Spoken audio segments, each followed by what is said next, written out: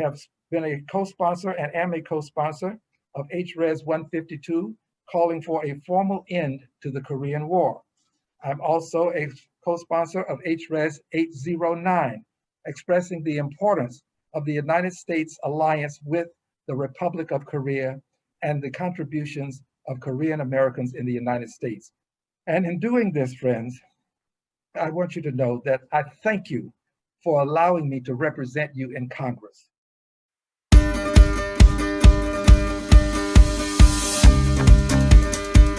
But yes, I have signed on to the Divided Families Reunification Act, and I'm on it for many reasons.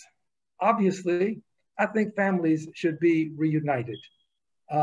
This is something that has been going on now since the armistice of 1953, and millions of families are now divided, and we need to reunite these families.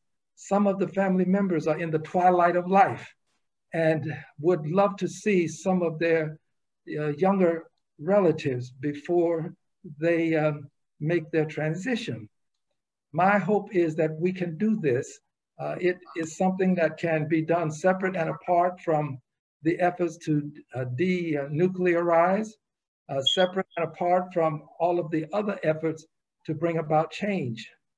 Family is the basic unit of society that must be protected, and I plan to fight to help you fight in the sense that we will push hard and make a concerted effort to make sure that the families are reunited.